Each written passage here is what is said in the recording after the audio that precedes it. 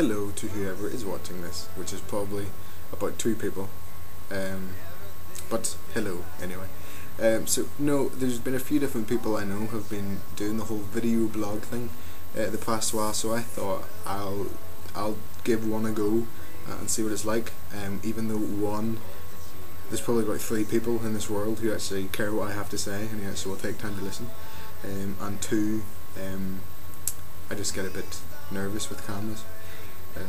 But I thought I'd give it a go anyway. So what I'm going to share today is something that 2 of my friends gave me last week when we were on holiday in Spain. So these 2 friends went to Spring Harvest, and I gave them a challenge in Spring Harvest. Their challenge was bring me back a gift that is either free or costs as little as possible, and that has a spiritual meaning as well. So they accepted the challenge, and this is what they brought me back to complete the challenge. It is a stone. Let me zoom right in so you can see it. Okay, so it's a stone. Pretty normal, it's a stone. But I like the story that they have behind this.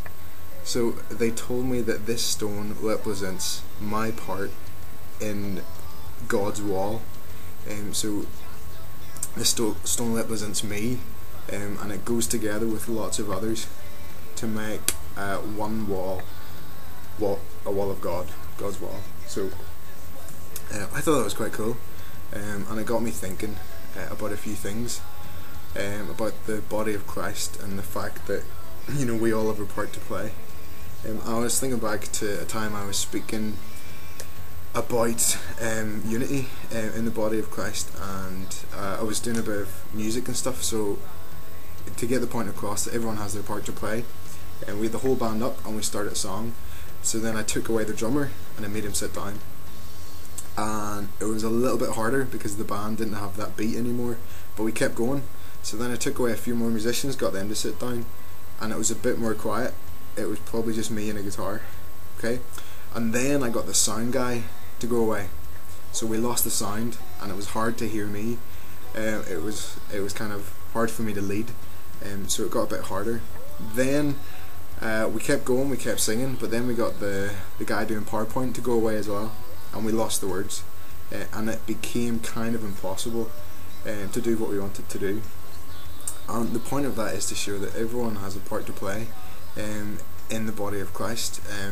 Even if you think it's not a big deal, it is. If the caretaker of a church didn't take the time to put out chairs, you'd have nowhere to sit on a Sunday morning. Okay, so everyone's job is important. And as I was thinking about that, I have a lot of thoughts during the week. It took me back to probably the first song I ever wrote, and it's a song called Born to Be. And it's probably just me thinking, I think it was after Spark actually, it was after a mission week in Ballymena.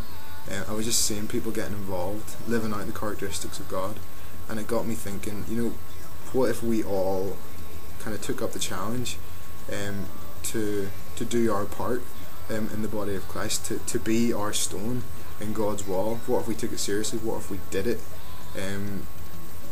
What if we aim to be what we were born to be, and work towards suppose what God has called us to, and from that thought I wrote a song which I will play in this video, and hopefully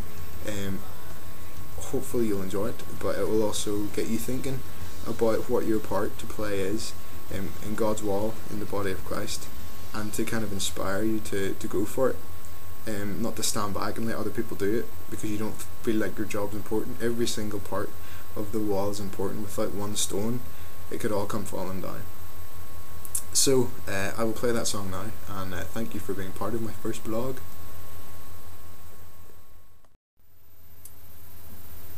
Okay, so I'm in a completely different place. It's a completely different day, because when I recorded this song on Tuesday, when I recorded the blog, my webcam stopped working during it, and like my whole voice went down like a notch, and it made me sound really freaky.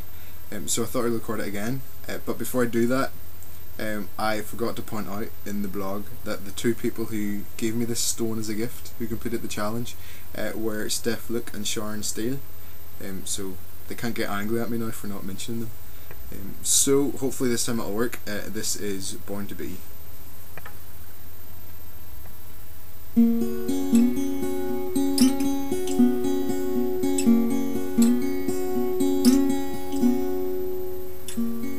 Didn't go into this world and light a tiny spark, fan the flames of His word, and forever make your mark. Don't live your life for earthly things, but for God alone. And when you take your final breath, He'll be there calling you home, 'cause He loves you, and there will never change for your sinfulness. His life He exchanged. So build the walls of your identity,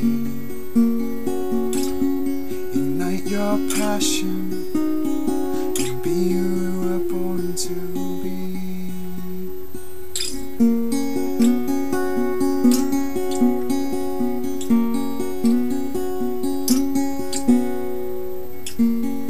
Didn't go into this world and tell them of your King, how He took hold of your life and then changed everything. The love and hope that you found told you you were not alone. When you take your final breath, He'll be there calling you home, because He loves you, and there will never change for your sinfulness. His life He exchanged. So build the walls of your identity, ignite your passion, and be who you were born to be.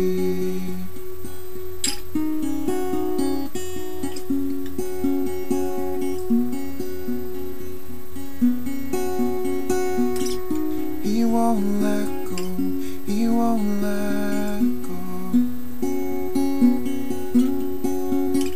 He won't let go, He won't let go.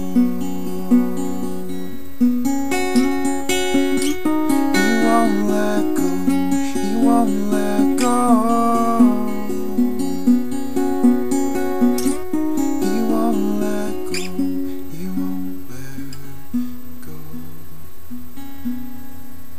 because He loves